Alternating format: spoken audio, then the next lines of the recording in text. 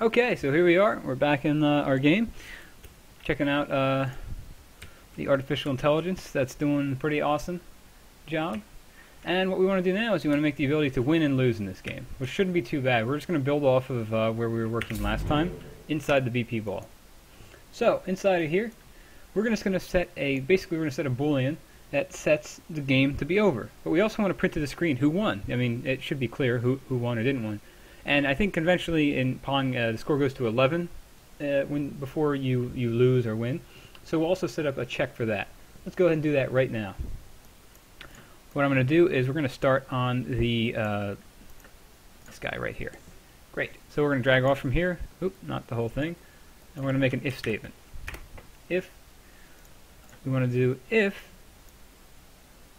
the right player score is greater than 10, which means it would be 11, then print out a message to the screen. And you could do more with this with like a menu or something, but I just thought this was an effective little way to print out the message to the screen, just for people who weren't sure if they won or not.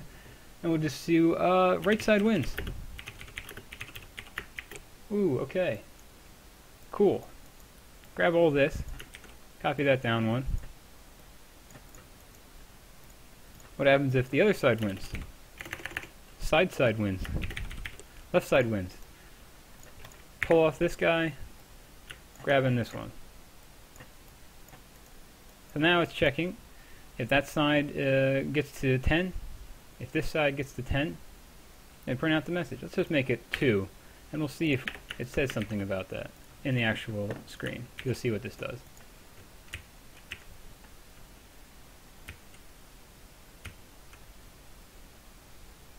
Let's let him get over here, and oh, he got a point in.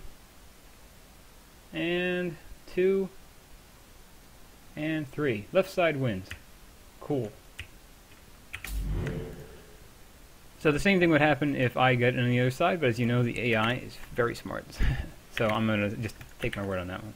So we set it to 10, but whenever it gets to that point, it prints out a message. That's good, so we know who wins. Now, we can go into our variable. We'll create a new variable, the Boolean game over. What this is going to do is it's going to allow us to check if the game is over, and if it is over, then we want to change. We want to do a couple things. So right now, I'll just drag it from here and we'll do set b game over. Set that to true. Copy that down to here, and there we go. That's all we need for this section. So we're setting our game over Boolean, and it is in fact working. Look, it looks good. So what do we want to do? We want to check and see if that happens, if that game over occurs at any time. We could continue building off this, but this is getting a little long. So why don't we just put a check at the top here? We'll put it on the event tick. We'll drag this guy up here, push this up, and on this guy we're going to check and see is that game over actually in place? Has it been game over, or is it not game over? If it is game over, what do we want to do? Well, first we want to stop the ball from moving. That makes sense, because we don't want the ball to continue moving, or it's essentially like the game's still playing. We'll let the paddles continue to move, because that's kind of cool to just have you able to, you know, do like almost a little like victory dance with the paddles once you've won. Then we want to put a delay on this. A couple seconds, that way people can see the score and what happened, you know, why they lost or why they won. Give them a little time to take it in. And then, pretty straightforward, we're just going to go ahead and check and see if there's a oh, we could just go ahead and restart the game. That's as simple as it gets. How do we restart it? You just type in open level, and we're going to type in the name of this level, which I believe is P1 main. Is that correct? In fact, it is. Pretty cool. So now we've got it, so it totally works. Let's go in and make it so that when one of these guys scores 1, greater than 1, so it's when they hit 2, all that comes through, and then the game should restart. So that happens, and then some stuff happens. It hits 1, and then what happens when he hits 2? He's going to win. He's going to win. Left side wins. 3 seconds, and then the game restarts. Awesome. Exactly what we want to have happen.